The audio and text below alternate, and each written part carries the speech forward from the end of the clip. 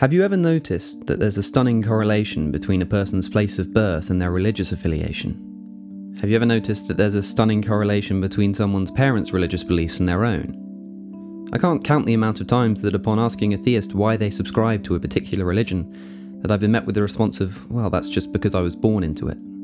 It's amazing how oftentimes religious people can so effortlessly point out the flaws in the doctrines of others, yet fail entirely to apply precisely the same rudimentary critical thinking to their own faith.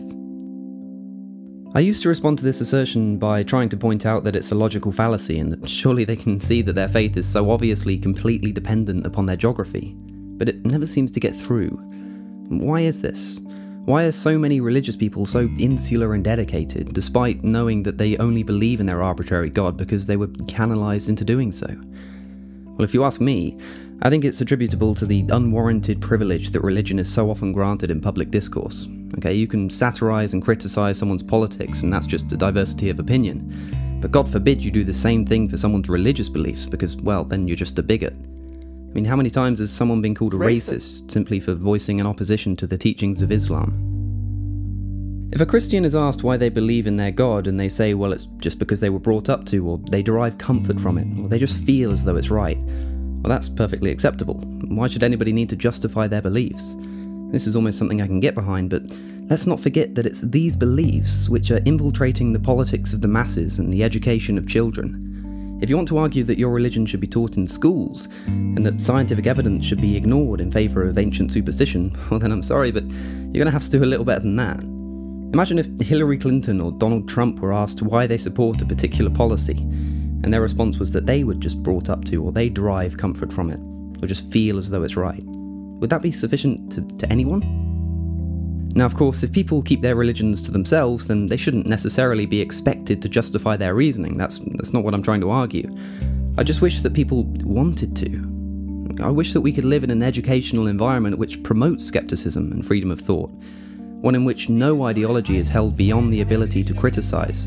One which expels bad ideas and promotes no particular religious dogma and teaches children that, yes, your beliefs are probably just fine, but guess what?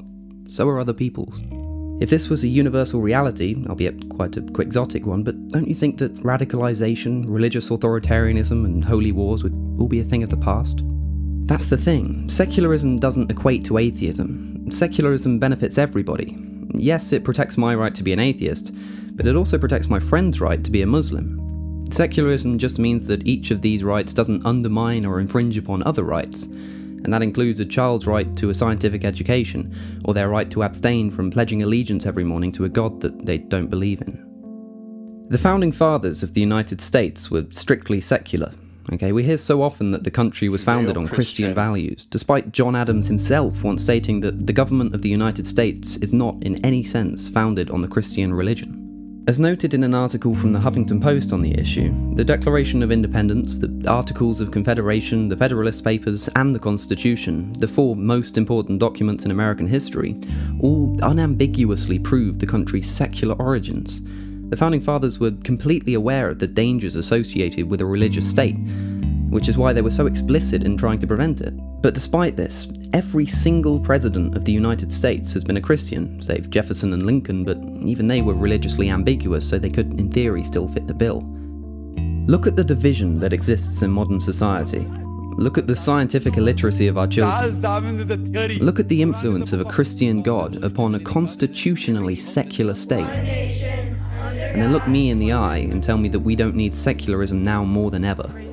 I may be an atheist, but I'm a secularist before I'm an atheist. Okay, I don't want to force kids to abandon their religion. I just want to create an environment in which they can choose to make that decision for themselves.